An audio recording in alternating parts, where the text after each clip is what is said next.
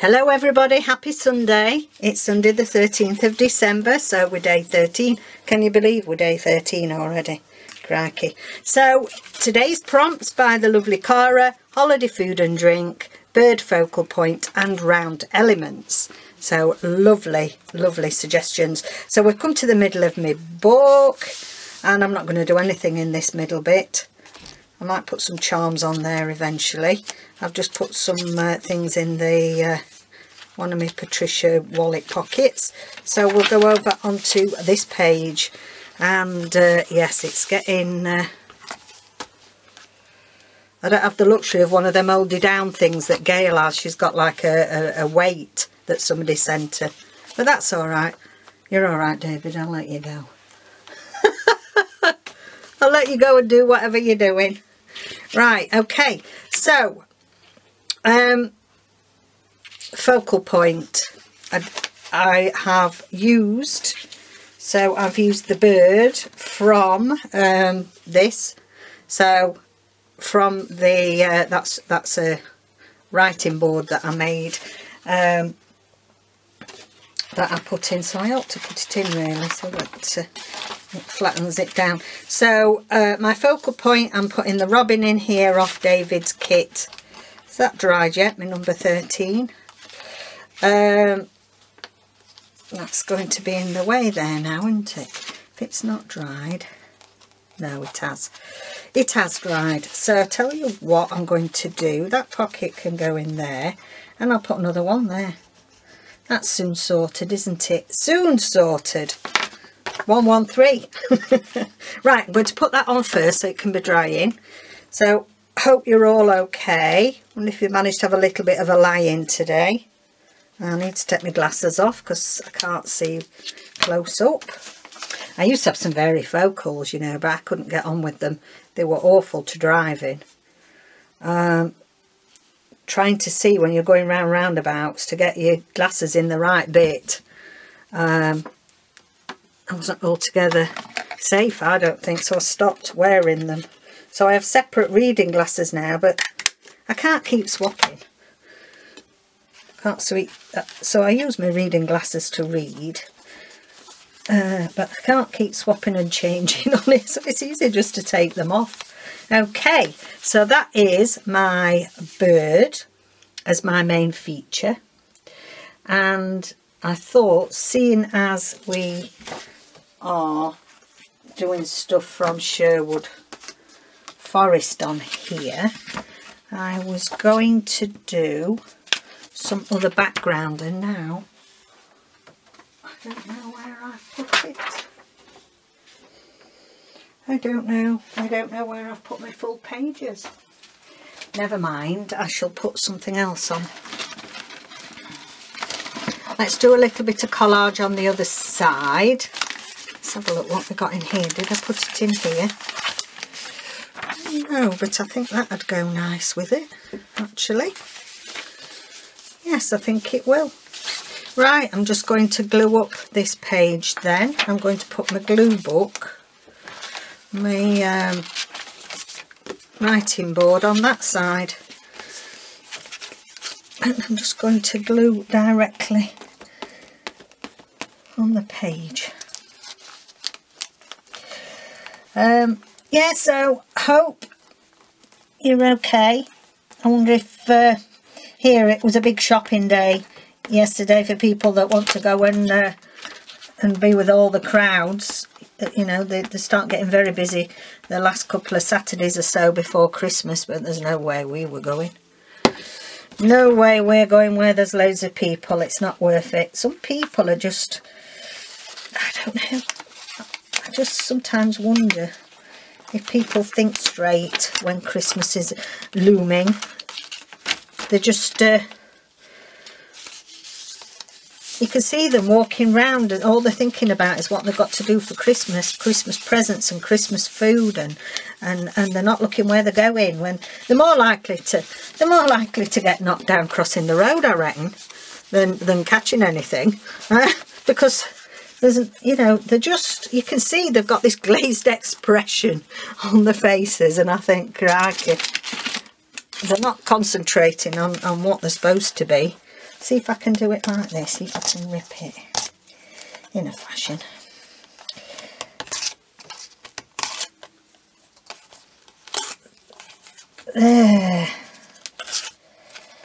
There we go. Another dull day in Yorkshire. I'm not a very good advertisement for the tourism board, am I?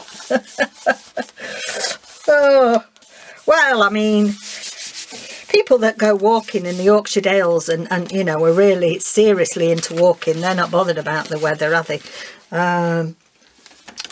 But in the summer, you know, it can be the most beautiful place to come. But at the minute, I don't want people to come. I want them to keep them away. So, yeah, oh, the weather's awful and it's a horrible place to live. Ha ha. Right. We'll put my board back in there. So I like that. That goes nice there. And I'll put them back in.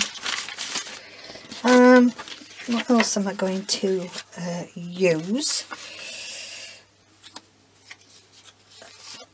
Got my round elements there. So I'd already made this. If you remember, this is something that I made to show you what you could make with David's the rounds off the Our Sherwood Forest kit.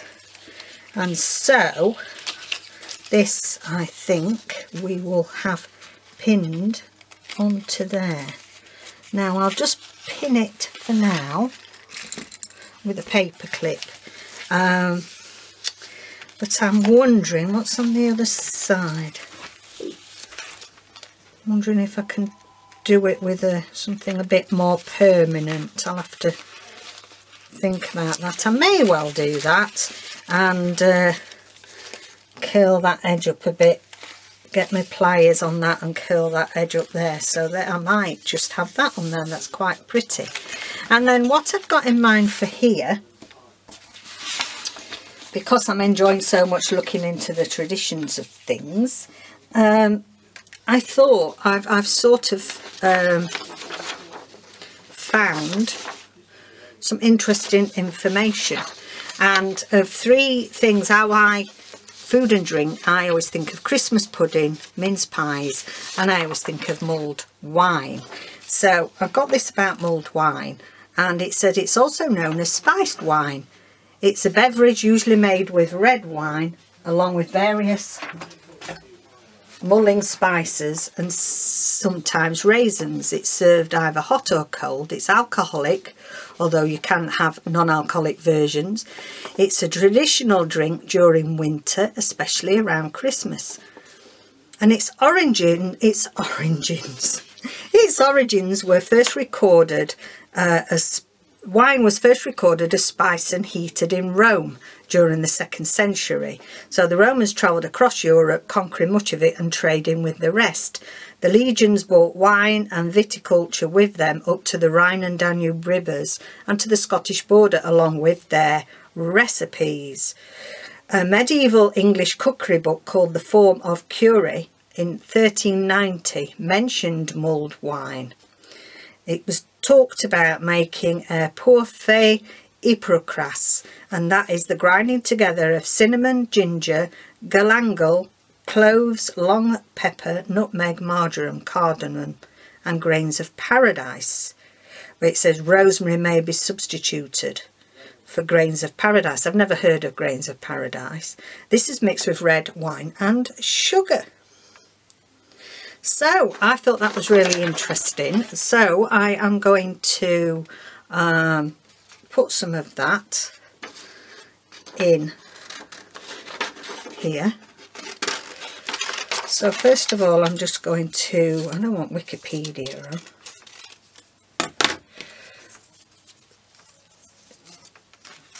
And put mulled wine there. So we've got mulled wine there. And then I'm just going to, put a picture.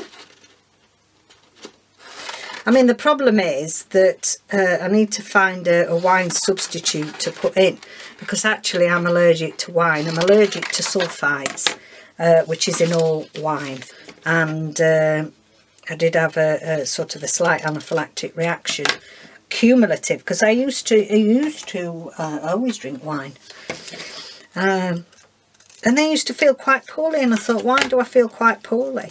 And it turned out anyway, it was the sulfites. It's very, very difficult to get wine that hasn't got sulfites in. They do sell sulfite free in the States, I believe.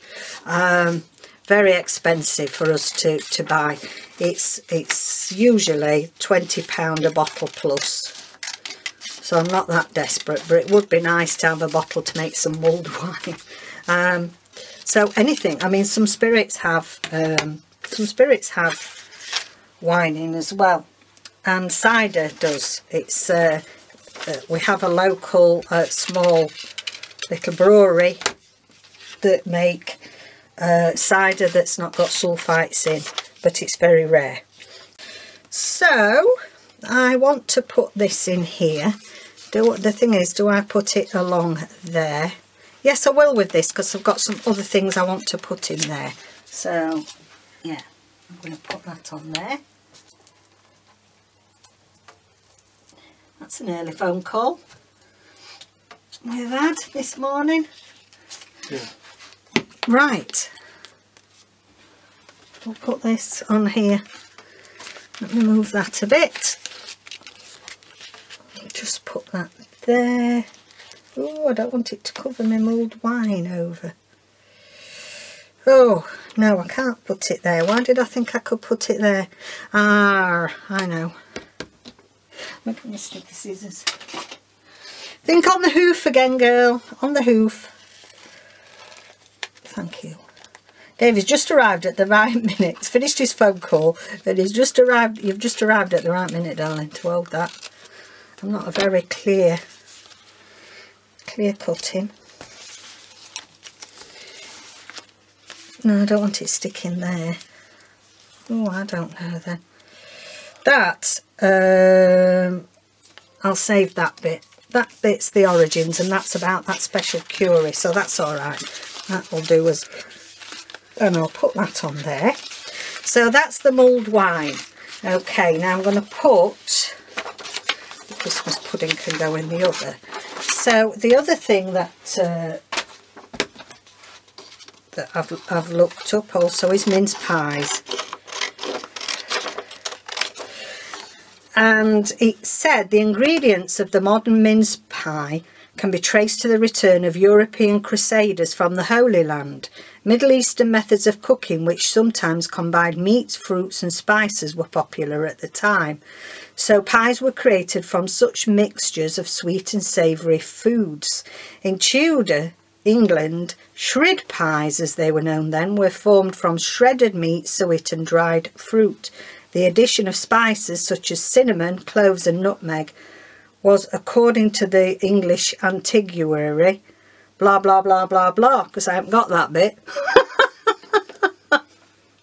Oh dear. A mince pie. Mincemeat pie in New England and fruit mince pie in Australia and New Zealand is a sweet pie of English origin, filled with a mixture of dried fruits and spices called mincemeat that is traditionally served during the Christmas season in much of the English-speaking world. Its ingredients are traceable to the 13th century, when returning European crusaders brought them from the Middle East. Mince pies at Christmastide were traditionally shaped in an oblong shape, oh I didn't know that, to resemble a manger, and were often topped with the depiction of the Christ child. Wow, that's really interesting. I didn't know that they were that shaped. Very interesting. Right, so I'm going to cut that off and I'm going to put that in my pocket.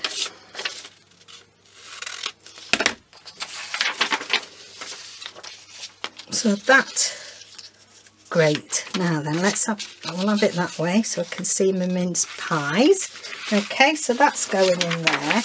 And then I have got a couple of tags with robins on, and I've got a journaling card here that has got some holly on. So this is all bits out of the kit. In there, and then I've got a couple here which I need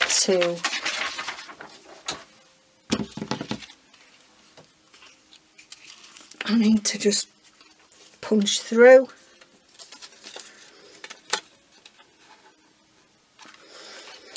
Use the small one. It's alright, that small one, but you can't always get it central. There we go. There we go. And I think, let's have a look, see if we've got a little bit of, I think that'd be nice. I've got some eyelash trim, a bit in purple. And I think that'd be nice to go in there.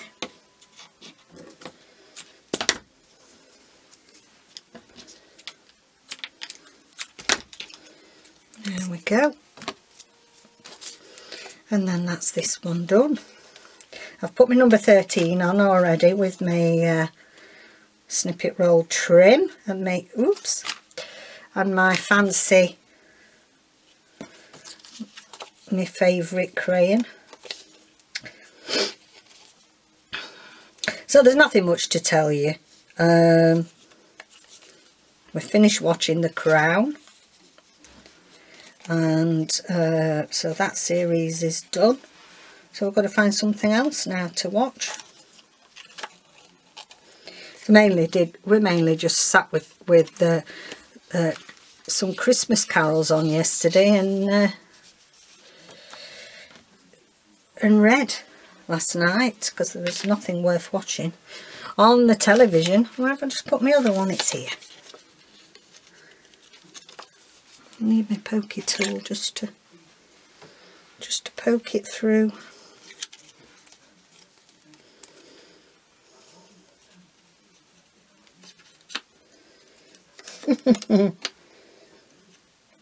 Eyelash trim's lovely, but it isn't half a nuisance trying to get it threaded through a little hole. Let's see if I can grab the smallest of threads. It's probably... That's it.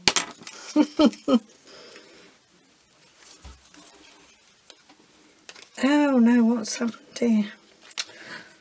I'm going to do it like this. Look, you see, there's that many, all the eyelashes get in the way of you trying to tie it.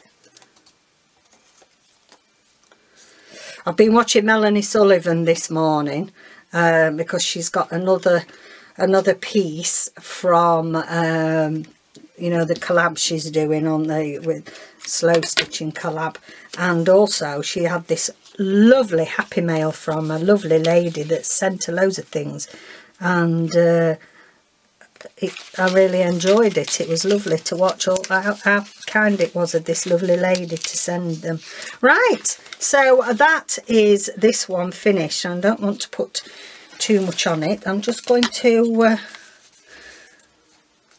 put my mulled wine picture there. So I'm just going to put that on. And the jobs are good, as they say. So that's that one. And I'm happy with that. It's got my rounds, it's got my bird as my focal point. There's a few more birds in that pocket. And I've got mulled wine and mince pies. And yeah, that's that one done. So they don't always have to take a long time, do they? So I'm going to put that back in there. That's that one. Okay then, let's do the next one. So this is going to be my wraparound because it's getting so big I'll need to keep it all together. So I've just clipped it for now because I don't know, you know, this is halfway through. I'll have to be a bit mindful now of how thick everything is. So that's going to be that. And let's have a look. So yesterday's, I put something on there, and I put some little, an angel and muff girls there on the top of there because I thought it was a bit plain. So I've done that. So today, right, well, I'm sorry I've got a bit of something on there, but I'm going to cover it up. So what have I got? I couldn't help but have the robin. This is slightly differently. This is the one that's got a faded in background, so it's the real photograph and then it's faded in. So I am just going to take a smidgen off the top, but you know what I'm like with my smidgens. They're never right. There we go. Ooh, I say, I'm impressed. I've done it okay. So I'm just going to glue all this because we're going to stick that on top. As nice as this is that I've already put on last year when I made the journal, we don't need it today.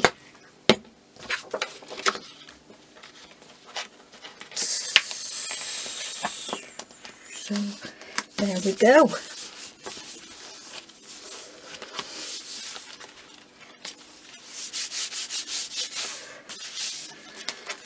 Okay. Don't look as if we've got enough room, does it? Left there. Right, so we've got our bird focal point. I'm not putting anything else on there, just love it. Just love it. So I am going to put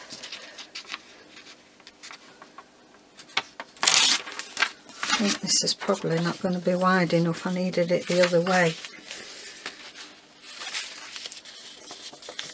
I can patch it up. I did need it portrait, didn't I? But I can patch it up actually, so I'll just do that bit. This was our garden when we lived in Sherwood Forest.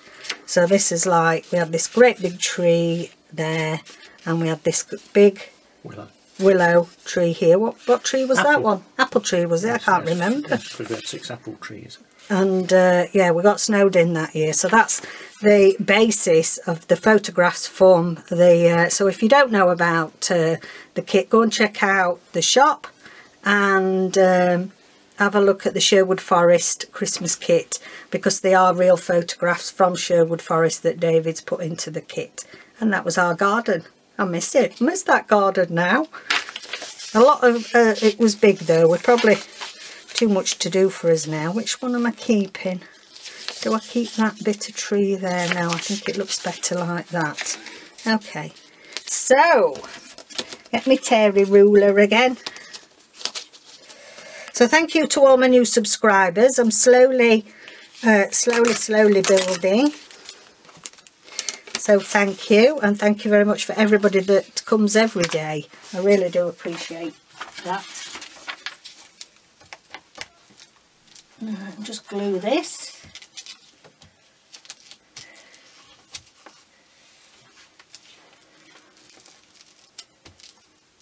I'm just gluing off to the side because it takes up too much space.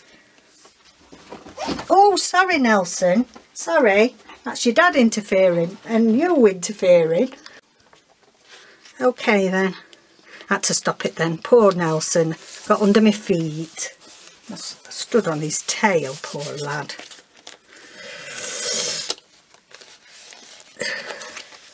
That could come down a bit. Could come down a bit. There we go, is that better? No, I'm not happy with that either. Let me glue it again. Oh.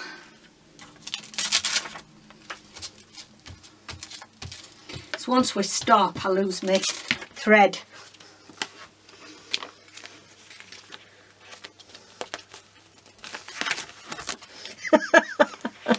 There's more glue on me than on Paige. Right, that's better. That is better.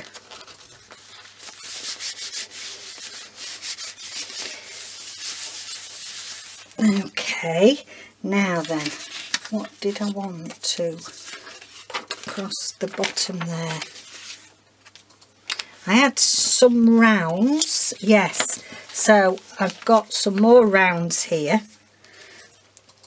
from the kit, so I'm going to do those, and I'm just going to do some art glitter glue on half of them. So I don't want the right way around. Because there could be a little tuck spot, couldn't they? There could be a little tuck.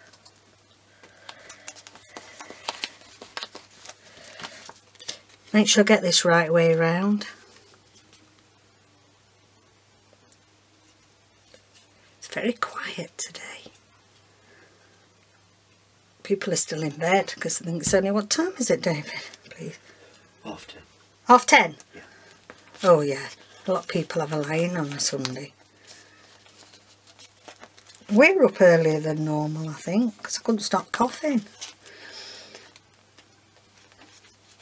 Something went down the wrong hole, my tea, and then I couldn't stop coughing. You know it is, and then you can't stop, so it's easier to get up. Right, they're going to be tuck spots, and what I've got for this is Christmas pudding. So I have got Christmas pudding for my food and drink on here, and it says, many households have their own recipes for Christmas pudding. Some handed them down through families for generations. Essentially, the recipe brings together that what traditionally were expensive or luxurious ingredients, notably the sweet spices that are so important in developing its distinctive rich aroma, and usually made with suet. Now, my nanan, my mum's mum, she always made her own Christmas pudding, always, and she used to feed it with brandy. So she'd make it 6 months before, and same with the Christmas cake. Then she'd put some holes in it and feed it with brandy every so often. And we used to go as children, we used to go and help her with it and give the mixture a bit of a stir. And then she used to wrap sixpences. So for those outside of the UK, the sixpence was a very small, shiny coin. And was it smaller than a 1 pence, David? Or what? Bigger? A sixpence? Smaller. Smaller. And that was a tradition for a lot of families when they made their own. She used to wrap this sixpence in muslin, wrap it in muslin, and then bury it in the mixture. And so you never knew if you were going to be lucky enough to get a sixpence in your portion of the pudding. And it was fantastic. It used to be so magical. Now they're not allowed to put sixpences in it. Well, you know, I suppose people can put, we don't have sixpences anymore, but people can put in what they want, can't they? But itself has safety gone mad. I mean, she didn't used to put them in, you know, they used to be wrapped up. In fact, she, I think, after a while, she then swapped to putting them inside greaseproof paper, making little greaseproof paper bags to put them in.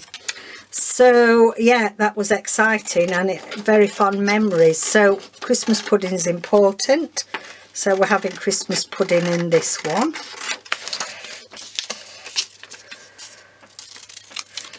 What else does it say? Anything else? It says traditionally served part as the Christmas dinner in the UK and Ireland, and its origins are medieval England, and it was known as plum pudding, though this can often refer to other kinds of boiled pudding involving dried fruit. Despite the name plum pudding, the pudding contains no actual plums due to the pre-Victorian use of the word plums as a term for raisins. But I mean, raisins are just dried plums, aren't they? Yeah. Yeah, I'm sure they are. The pudding has been heavily mythologised, including the idea that it's traditionally composed of 13 ingredients, symbolising Jesus and the 12 apostles. Well, I'd not heard that, or that it was invented by George I. Early recipes include little more than suet, dried fruit, breadcrumbs, flour, eggs and spice, along with liquid which may be milk or fortified wine, and later recipes become more elaborate. Now the shop, there's, you know, they're not the same. I don't think the shop bought ones are nowhere near as good. Nowhere near as good as homemade ones. So this is going to be a tuck. So I think if I fold it like that, and oh, I'm all excited now, it fits behind them too. Again, you know, little things please me. Oh, I'll have the words Christmas pudding somewhere. Oops. And I think, just let me ink this up.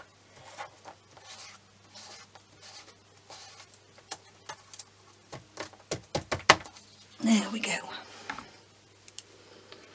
Christmas pudding. Put it on there like that. Yeah, so in fact I think my nana used to make, she used to like make them as presents as well. So back in the day when she said they didn't, you know, they didn't always have much money, they used to make either a little Christmas cake or a little Christmas pudding for presents for the neighbours or something. And she used to, I remember where she first used to live when I was only about 5, and the old lady that lived next door to me, Nanan, had a big old range. So you'll have seen those big old ranges that they have like in Downton Abbey, you know, and they've got the fire in the middle and then they've got a little baking oven at the side.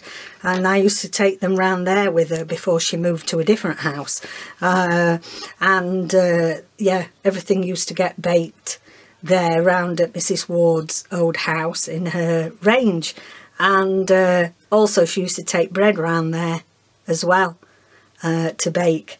So very fond memories. Yeah, I'm sounding ancient now. Well, you know, even my kids in the 20s think goodness, they can't imagine me ever going and putting stuff in a range oven. So I mean, they're all the rage again now, aren't they? They've got all the modern equivalents now, but they were the originals. Okay, now then, David had passed me a bit of something earlier. I don't know where it is now. Thank you. And I did like it. I did like it, I think. And I think to there, shall we have that as like a belly band? We could have it as a belly band on that side. If it'll stick. This is some chiffon with Merry Christmas on it. I'm hoping, let's just put a bit more off. Oh, that went very straight, was it? Yeah. Take off some threads. Right, let's see.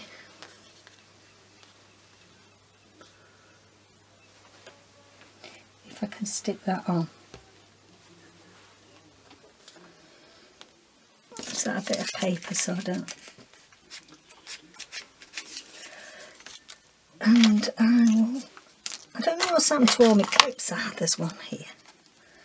Let's put that on there. And then let's see.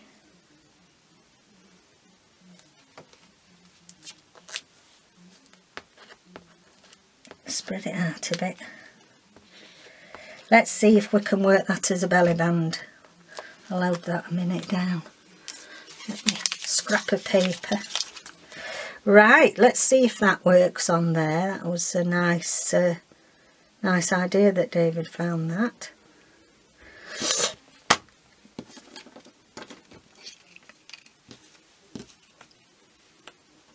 And then all I've got to do is put my thing on, and I was wondering whether I did deck the halls on this one. Let's have a quick look whereabouts it needs to be. Crikey, that's sticking out a lot. I didn't realise that was sticking out so much. You know what? I'm going to cut that down a bit because I think that's far too big, that one yesterday. I don't need it that big. It's going way a bit. No, it's catching. That's better. That's better. That's a bit, what? That is a bit too much as well. Cut that off. So I think that goes in there.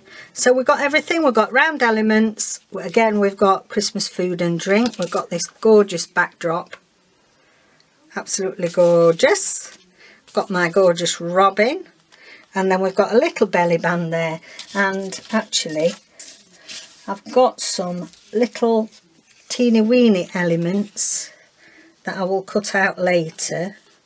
No, it'll fall through, won't it, because I've done it as a belly band. No, I'll tell you what I'm going to do. I'm now going to go under there, so it's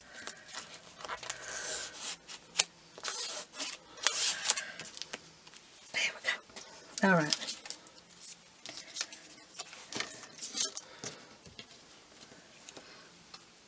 Okay, so I'm going to put these, I'll cut them out later, with some little teeny tiny, in fact I'm going to put that on there because they'll get lost inside. Let me just round them off a bit better. I'm not very good at cutting rounds. Oh god, that's worse. That is worse, so just put that on.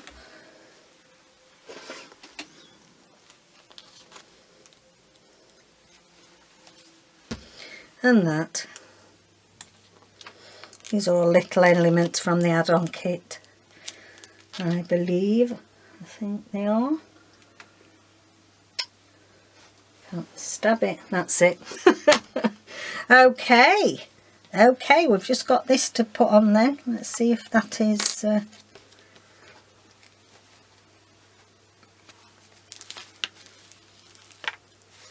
needs to be in the middle. Let's get rid of that. I'm overrun with scissors now. There we go. I'm going to stick it out like that because then, can we see that? Can we open it? No, it doesn't look right that way. Okay then, that way.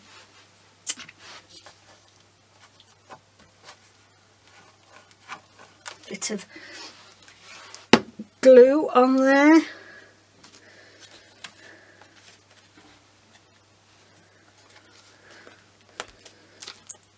There we go, and there we go.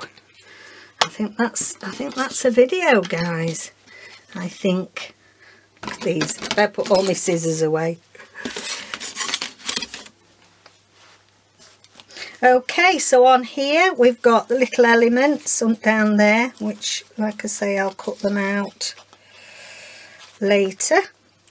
We've got our bird as the main focal point. I've got 2 rounds. I've got Christmas pudding in this one, and I'm really happy with them. Let's just bring the other one in. We're on number 13, and again there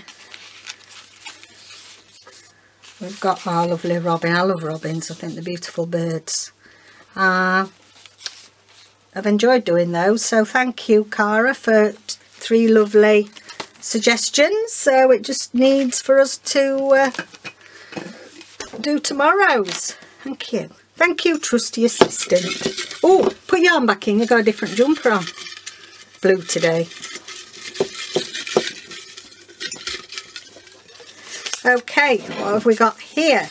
Oh, so this is another one of the ones that Jovi gave us. So creating with Jovi. Presents, turtle dove and Christmas. No, oh, I can't even read my own writing. A Christmas ornament. It looks nothing like ornament, crikey. So presents, turtle dove and Christmas ornaments. That is a lovely one. Yeah. I might do a bit of reverse applique again, I think. I've got a lovely cutout for a turtle dove. Yeah, we'll see. Okay then, thank you so much for joining me and spending some of your Sunday here, and thank you for, you know, for going along with this lovely journey of December dailies. I think it's we're really enjoying it as a good rundown to Christmas. So keep safe out there, everybody, and I'll see you tomorrow. Bye for now.